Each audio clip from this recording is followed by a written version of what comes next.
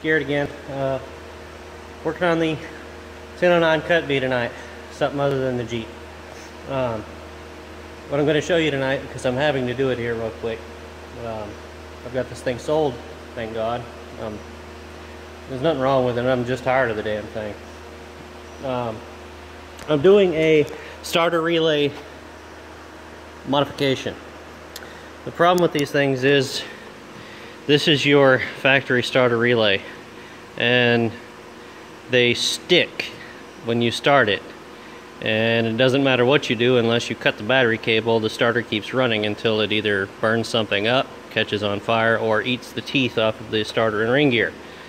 So you cut it off, and what you do is you replace it with a regular 30 or 40 amp relay in a block, something like this with the relay in it. And I've already got started and decided I would show you this, since this is probably the last opportunity I'm going to have to show you this for quite a while. So from the factory, you've got this cross-shaped four-way plug, and what you've got on it is a red wire, heavy duty, and two purple heavy duty wires, one of which has a white stripe on it, and then you've got the black. The black is the ground. I have to look in here, but I'm pretty sure the heavy duty purple with the white stripe is your coil trigger wire, and your ground is of course the black, and then your red is your power in and your purple is your power out to the starter. So this garbage, they're junk, they don't make them anymore, can't find replacements, so fuck it. So what I've done here is I've taken a regular 30 or 40 amp relay. This is a Siemens relay, VF4 45 F11. It's a 12 volt relay. Now the funny thing about this relay is going across it to pull in the coil is 12 volts, okay? Going across it here with the heavy wires to go down and engage the starter solenoid, that's 24 volts. So you can't just use a 24 volt relay in here. I've tried, believe me, because the 12 volts you get is not enough to close the coil on the relay and actually complete the circuit here. It doesn't even click. It's not enough voltage. So you've got to use a 12 volt relay, which, as long as you use a heavy one, is not a big deal, because you're not running the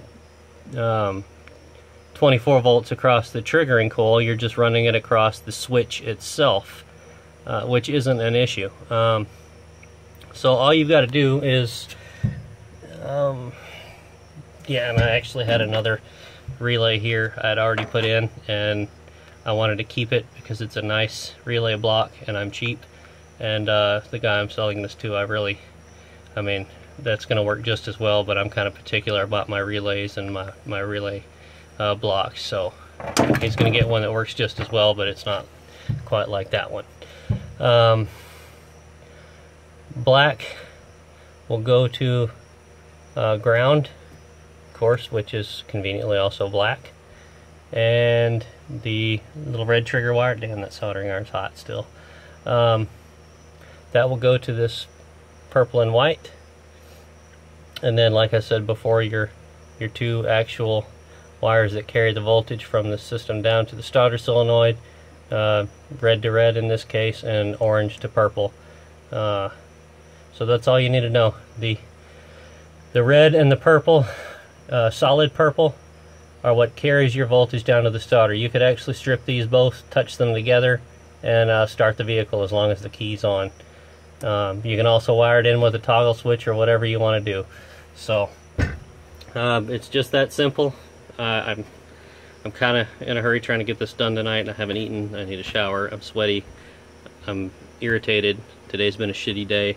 But I still wanted to show you guys that because you are loyal viewers, and This is, like I said, probably the last time I'm going to have that opportunity to show you this particular job for quite a while. I don't work on these things often.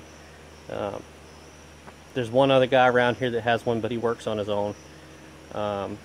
So, in fact, I work on Humvees more often.